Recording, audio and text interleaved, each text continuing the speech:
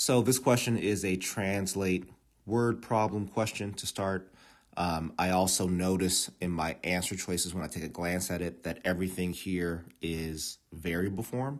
So I'm probably going to use another strategy that I like to use whenever I see variables in the answer choices, and that is plug in your own number. Plug in your own number. So let's get started and see how all of this comes together. So the question says the Downtown Business Association, DBA, in a certain city plans to increase its membership by a total of N businesses per year. Okay, so we have N, and we want to increase by that much. I'll just say arrow up by N.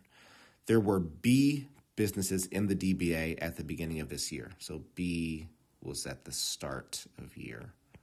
All right, and I'm already feeling like this is adding up, right? I see X here, I see Y here.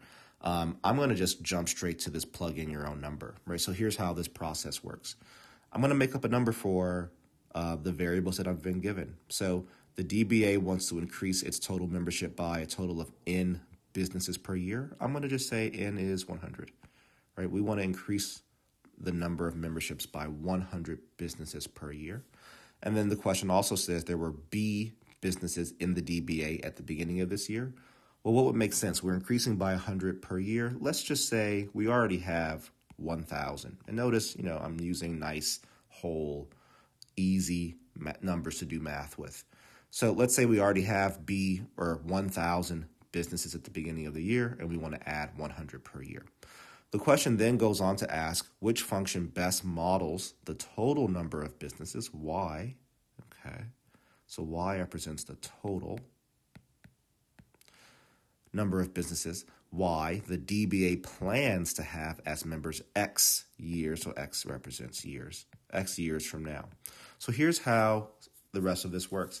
The total is something that I'm going to get by doing the math. So I'm not going to make up a number for the total, but I am going to make up a number for years. I'm going to say if I have 1,000 businesses to start out with, and I'm increasing that number by 100 per year, what would happen 2 years from now, right? So basically I'm saying X is equal to 2.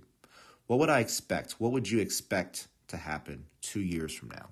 Well, you would expect that, I already had 1,000 businesses, and I'm going to add to that 100 per year, right? Which means I'm going to multiply that 100 by 2, giving me 1,000 plus 200. So I would expect 2 years from now to have 1,200 businesses, which means Y should equal 1,200 when N equals 100, B equals 1,000, and X equals 2, right? This is the expectation, right? We made it real.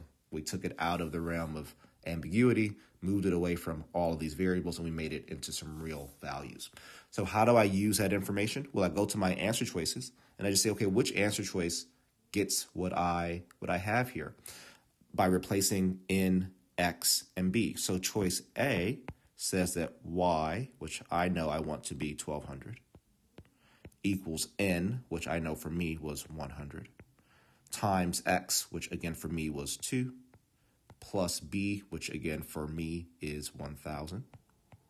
And I see that on the first shot here, I actually do end up with 1,200. Right, so 1,200 does equal 1,200, which means that choice A must be the correct answer. Now, if you weren't certain about that and that didn't feel right, you're not accustomed to using plug in your own number, you could definitely try the remaining answers here. You can pretty much see, though, that B cannot be correct because NX, again, for us, is 200. 200 minus 1,000 will not get you 1,200. And then C, you can definitely try that out.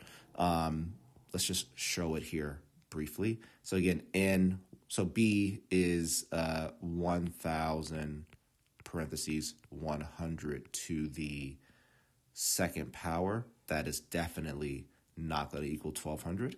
So that's out. And then lastly, we have 100 times 1,000 to the second power. So even larger. So that's also definitely not 1,200. So choice A is the best answer. It's the correct answer here.